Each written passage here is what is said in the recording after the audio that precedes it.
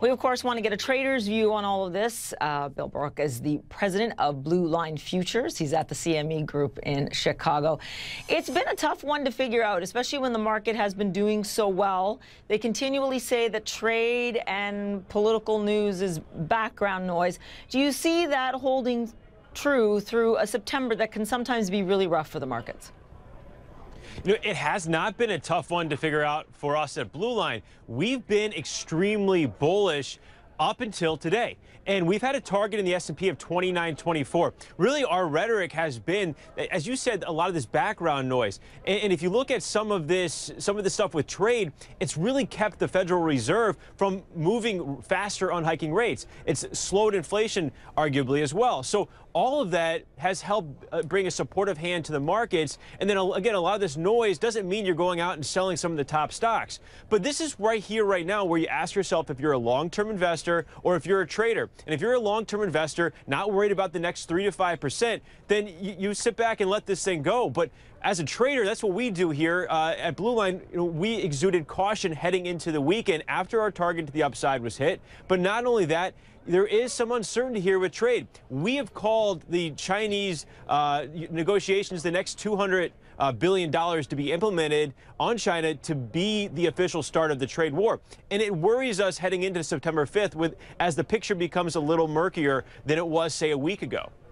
Yeah, and that's such a good point, because when you talk to companies and you see the anecdotal evidence, trade has been hurting them a little bit, not much, but they continually say that that next phase-in of tariffs is what is going to hurt them.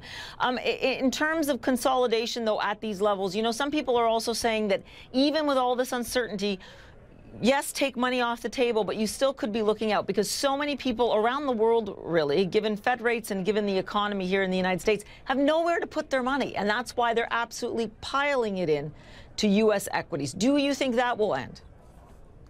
No, U.S. is the best place to have your money right now, whether it's real estate, whether it's equity markets. You know, it's the safest place right now, considering especially what you're seeing in the emerging markets and uncertainty all around the world that could come of trade. U.S. is the safest spot. But ultimately, too, it's because the Federal Reserve is in the driver's seat, and they're doing a wonderful job. You know, they're taking this slow, gradual pace of raising rates, and it's not scaring the market. And they've priced in 2 more hikes this year. They've priced in 3 essentially next year. And the fact that inflation is not running away, that's what Fed Chair Powell has reiterated.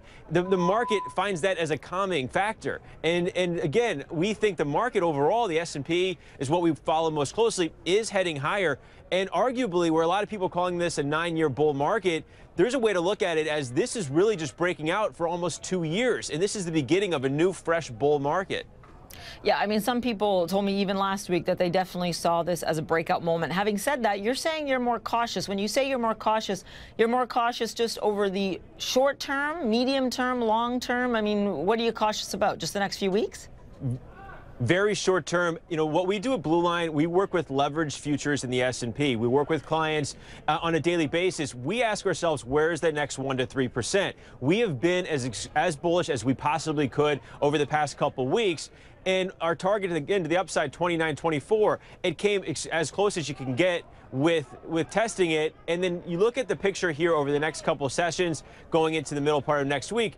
Again, as I said, it's a little more murkier, and you want to take a step back and you want to ask yourself, do you need to be in leveraged futures right now long? Now, I have a spot I'm looking at in the S&P a little bit lower, 28.73, 28.75. Again, that's in the futures contract. We would get long again at that point, and as the picture clears up a bit as we head into next Wednesday. Bill, I like you. You're direct and to the point and are completely transparent. You're not dancing around anything. I like that. And I think our viewers got a lot out of that as well. Have a great weekend. Really appreciate it. Thank you.